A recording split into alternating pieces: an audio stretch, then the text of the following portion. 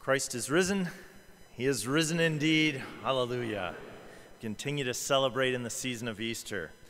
We also are continuing Servant Week. This week we are focusing on different servant leaders throughout the Bible. Today we're going to talk about Moses. Still got a number of great things this week. And if you haven't picked up one of those green sheets yet, you need to do that so you find out how to connect with what's going on. A lot of things tonight and throughout the week. We'll sing our song with the band after our message, so we'll begin with the invocation, the reading, and the message. In the name of the Father, and of the Son, and of the Holy Spirit. Our text is one single verse from Numbers chapter 12, verse 3.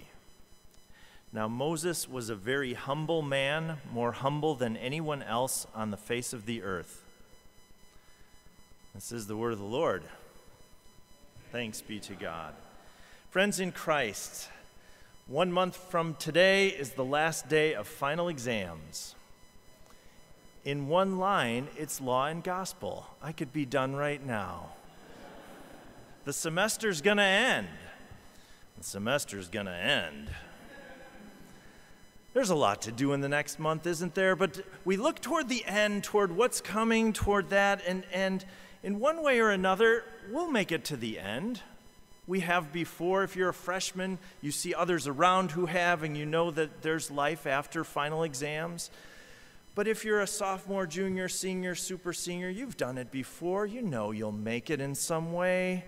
But the better question might be, how are you going to make it to the end?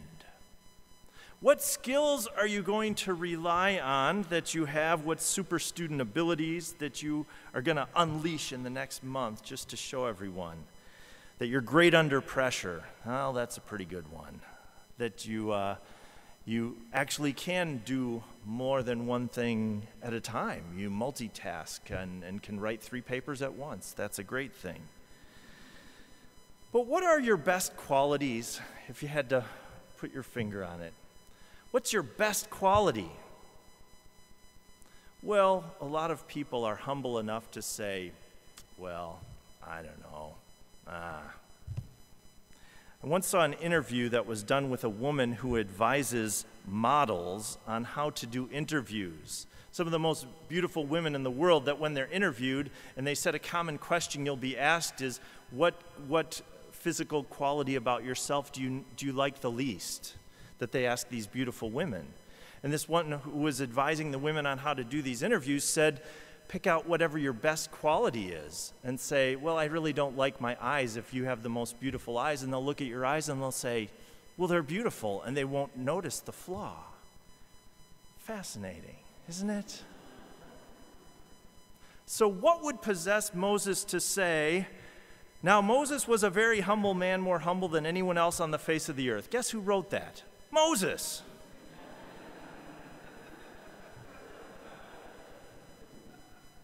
God inspired Moses to write that. We can't argue with it, really. But it's a fascinating thing. Actually, if you look in a different translation in the ESV, it says, now the man Moses was very meek, more than all the people who were on the face of the earth.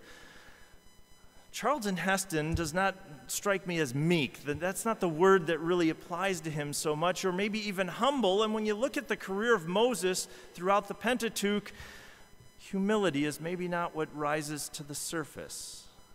It's an interesting dynamic on what Moses was given as his great ability to do what he had to do, to be a servant leader, to lead God's people to the promised land. It's interesting that the word humble, or meek, as it's translated here, actually the best translation of it would be this: to acknowledge total dependence on God. That's what it means.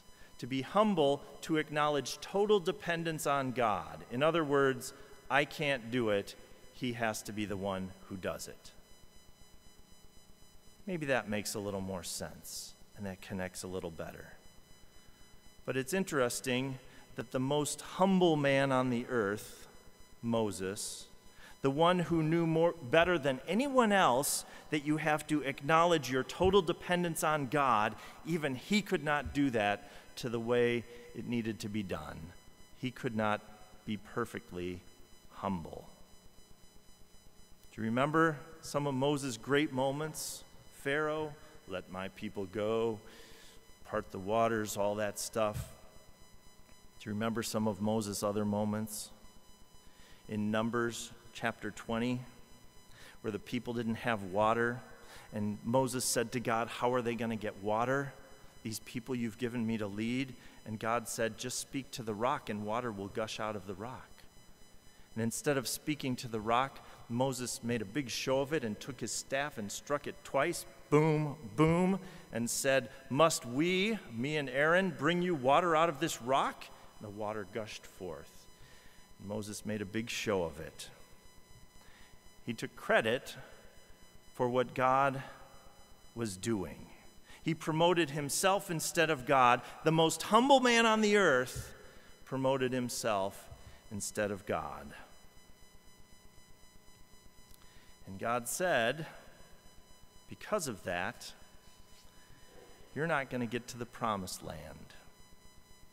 The very last chapter of Deuteronomy 34, after this 40 years of wandering, after Moses' whole great goal to get the people to the promised land, and God said this.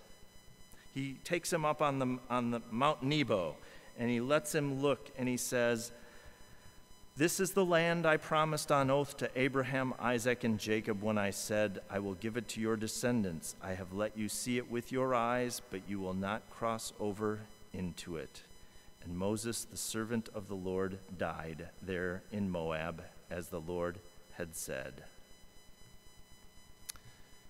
No promised land for you, Moses. What do you do when God says, no promised land for you?